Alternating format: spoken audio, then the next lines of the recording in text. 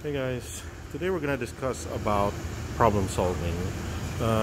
We received this Volkswagen Golf yesterday. Owner is a newlywed.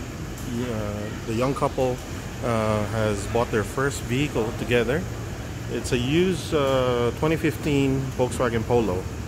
Now, detailing is all about problem solving. Now, the car came in this condition. From afar, it looks normal. It looks good, but if you look close, it has all the telltale signs of wear through the years. You have your swirls, you have your stains, and you have your watermarks, rock chips, even have some orange peeling going on. But as you can see on the reflection, how bad the swirls are. But that is nothing. That is normal. Okay. You have dents.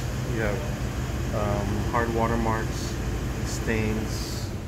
Now, detailing is all about problem solving on what to use, the proper technique, proper equipment, proper combination of chemicals and whatnot to get the job done. Especially if it's a big task like this Polo. Even though it's a small car, there's still a lot of things to do. Ta-da!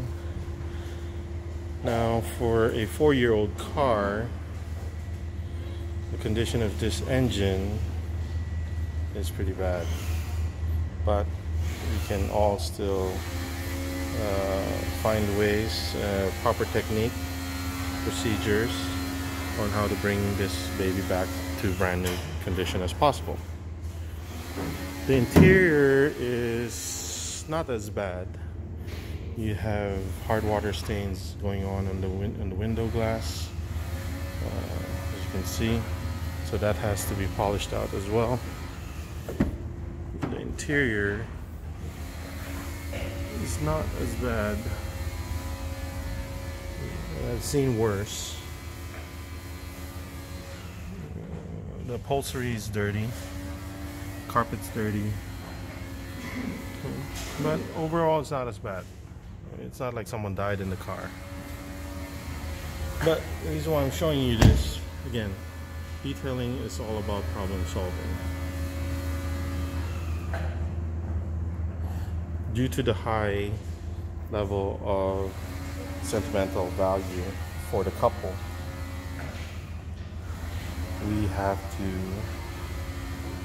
do extra effort to make sure their experience is a positive experience and a memorable one for the first car.